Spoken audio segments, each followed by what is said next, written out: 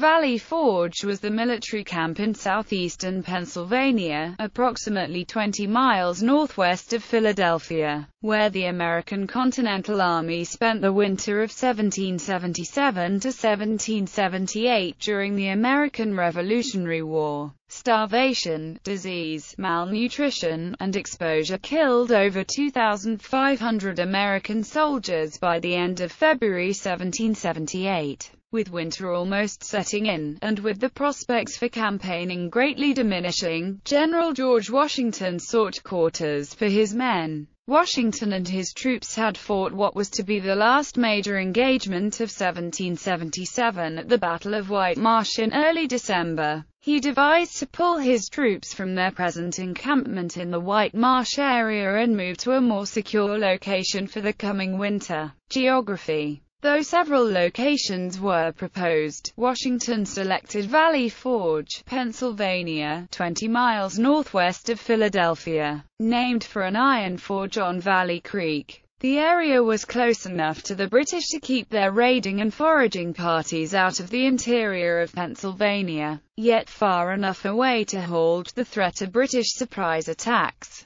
The densely forested plateau of Mount Joy and the adjoining 2-mile-long plateau of Mount Misery, combined with the Schuylkill River to the north, made the area easily defensible, along with providing abundant forests of timber that would later be used to construct the thousands of log huts. 78 of the huts in the camp would house the soldiers, but over 2,500 of those soldiers died. The Continental Army shelter on December 19, 1777, when Washington's poorly fed, ill-equipped army, weary from long marches, staggered into Valley Forge. Winds blew as the 12,000 Continentals prepared for winter's fury. Only about 1 in 3 of them had shoes, and many of their feet had left bloody footprints from the marching. Grounds for brigade encampments were selected, and defense lines were planned and begun. The first properly constructed hut appeared in 3 days.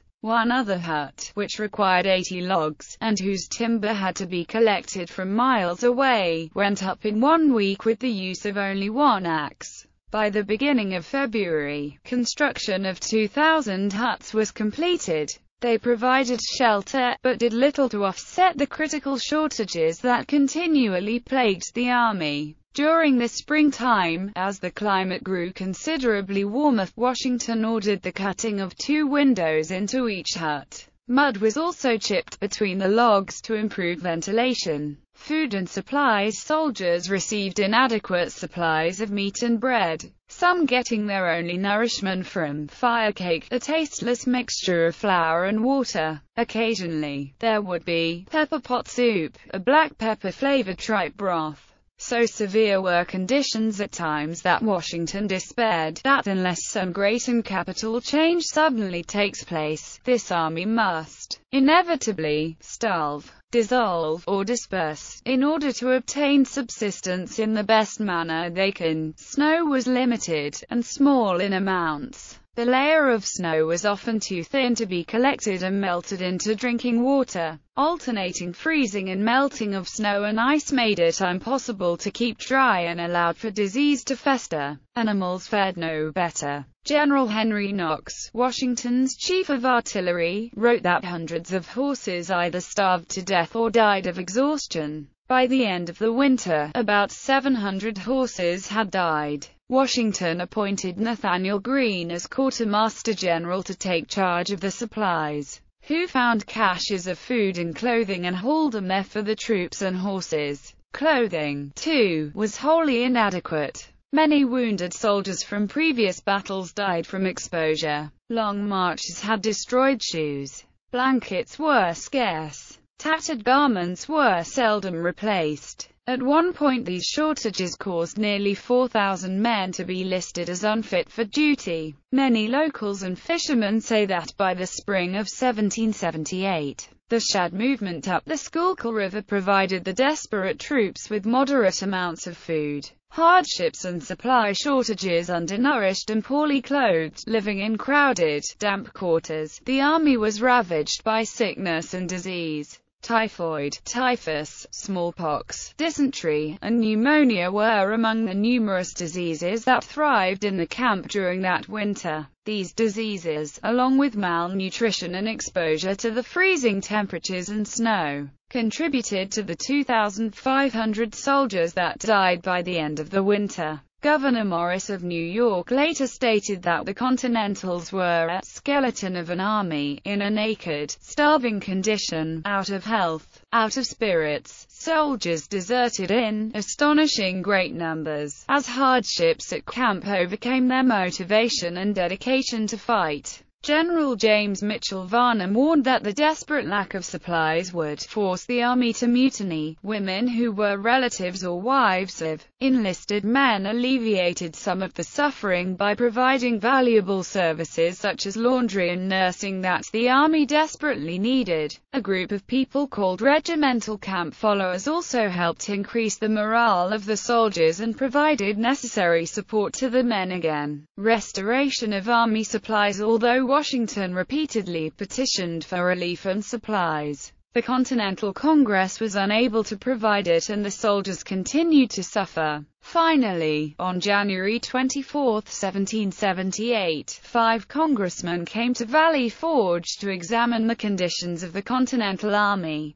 Washington greeted them imperatively. Something must be done. Important alterations must be made. Washington also informed them that he wanted Congress to take control of the Army supply system, pay for the supplies, and replenish them when necessities were scarce. By the end of February, there were adequate supplies flowing throughout camp after Congress gave full support to monetarily funding the supply lines of the Army, along with reorganizing the Commissionary Department, which controlled the gathering of the supplies for the Army. Training, increasing military efficiency, morale, and discipline were as vital to the Army's well-being as its supply of food and arms. The Army had been handicapped in battle because unit training was administered from a variety of field manuals, making coordinated battle movements awkward and difficult. The soldiers were trained, but not uniformly. The task of developing and carrying out an effective training program fell to Baron Friedrich von Steuben. This skilled Prussian drill master, who had recently arrived from Europe, tirelessly drilled the soldiers,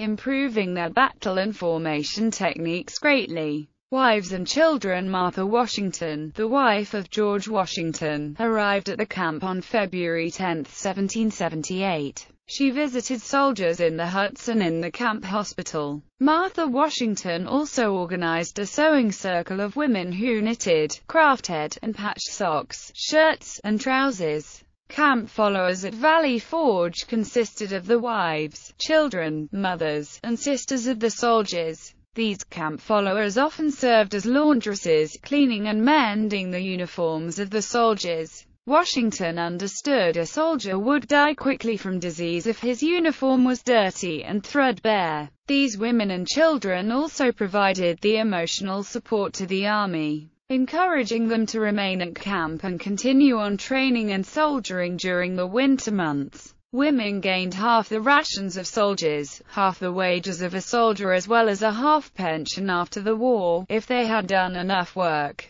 Children would receive quarter rations if enough work was done. Women were relegated to the back of the column when marching and were forbidden to ride on wagons. Camp followers faced the issues of disease along with the soldiers, while playing an important role in scouting and finding supplies and food. Some women lost their lives on the battlefield trying to obtain goods from wounded or dead soldiers. At Valley Forge, women averaged 1 to every 44 men, adding up to around 500 women. Criticism of Washington. Because of the terrible conditions of the Army during the winter of 1777, the American public, along with Congress, began to criticize Washington for his inability to advance the war effort.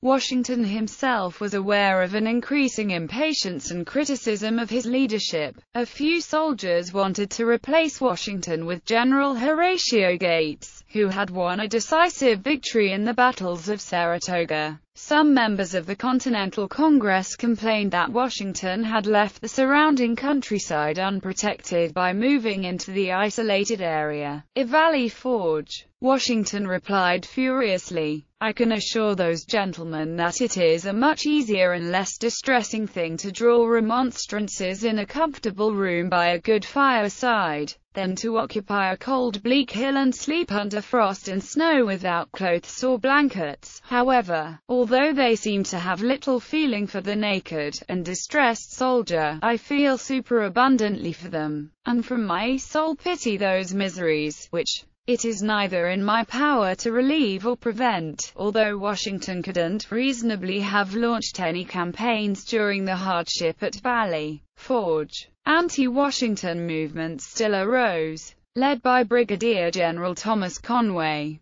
These soldiers worked behind the curtains to degrade Washington's reputation in hopes that this would enable Horatio Gates to replace George Washington as the commander of the Continental Army. This scheme is known today as the Conway Cabal. Washington addressed him by saying, "Whenever the public gets dissatisfied with my service, I shall quit the helm, and retire to a private life." This silenced his main critics, and Washington's announcement easily renewed his authority as the commander-in-chief of the Continental Army. His authority was never critically challenged for the rest of the decade. Aftermath. After the horrendous winter, the Continental Army found out that France was going to aid their cause by sending military and monetary donations to the army. France had signed an alliance pact on February 6, 1778 with the 13 colonies. After General Horatio Gates had led his army and won the decisive battles of Saratoga, a celebration of French alliance was organized on May 6, 1778, at Valley Forge. The army repeatedly shouted, "Long live France!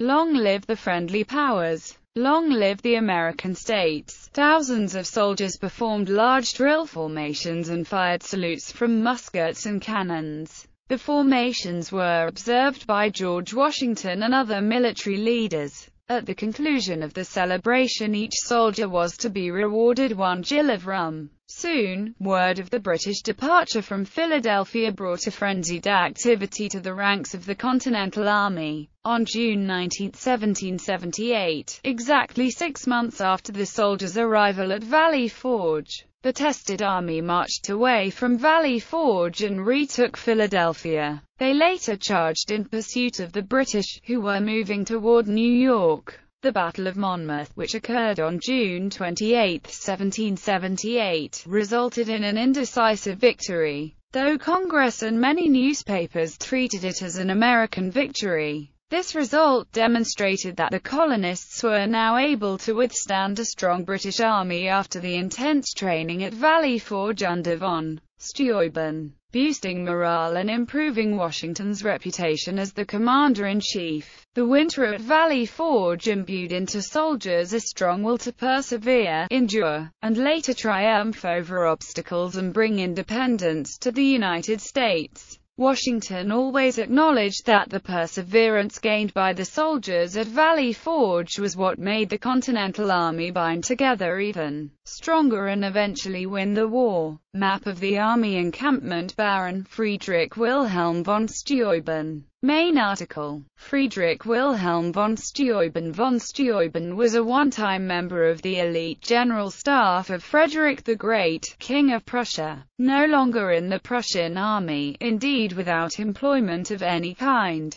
von Steuben offered his military skills to the cause without pay or rank, until he could prove himself. When he arrived at Valley Forge from France on February 23, 1778, he had with himself a letter of introduction from Benjamin Franklin. Washington saw great promise in the Prussian and almost immediately assigned him the duties of acting inspector general with the task of developing and carrying out an effective training program. He was a drill instructor who was full of energy. Von Steuben taught the soldiers how to aim muskets accurately, charge with bayonets, and maneuver together in compact ranks. Numerous obstacles threatened success. No standard American training manuals existed, and von Steuben himself spoke little English. Undaunted, he drafted his own manual in French. His aides often worked late into the night, translating his work into English, which was titled, Regulations for the Order and Discipline of the Troops of the United States. It was more colloquially known as the Blue Book. The Blue Book remained the official American military training guide until the War of 1812. Von Steuben shocked many American officers by breaking tradition to work directly with the men. One officer wrote of von Steuben's peculiar grace, as he took, under his direction, a squad of men in the capacity of drill sergeant. From dawn to dusk his familiar voice was heard in camp above the sounds of marching men and shouted commands. Soon companies, regiments, and then brigades moved smartly from line to column, column to line, loaded muskets with precision, and drove imaginary redcoats from the field by skillful charges with the bayonet. When the Continental Army paraded on May 6, 1778, to celebrate the French alliance with America, von Steuben received the honor of organizing the day's activities.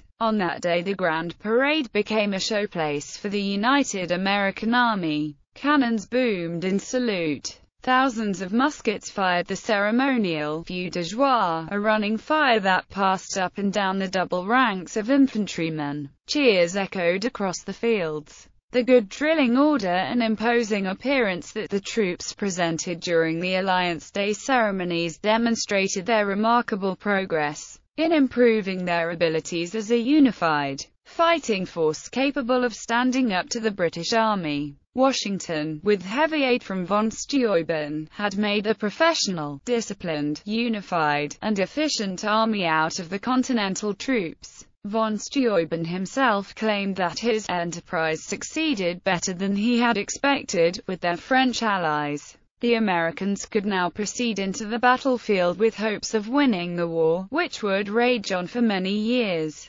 Oration by Henry Armourt Brown. On June 19, 1878, author and orator Henry Armourt Brown delivered a speech to commemorate the 100th anniversary of the departure of General George Washington's troops from the encampment at Valley Forge. His oration recalled the hardships suffered during the winter of 1777–78, while also celebrating the eventual victory of the Continental Army. And here, in this place of sacrifice, in this vale of humiliation, in this valley of the shadow of death out of which the life of America rose, regenerate and free, let us believe with an abiding faith that to them union will seem as dear, and liberty as sweet, and progress as glorious as they were to our fathers, and are to you and me, and that the institutions which have made us happy, preserved by the virtue of our children, shall bless the remotest generations of the time to come. Brown's oration was later published by J.B. Lippincott & Co.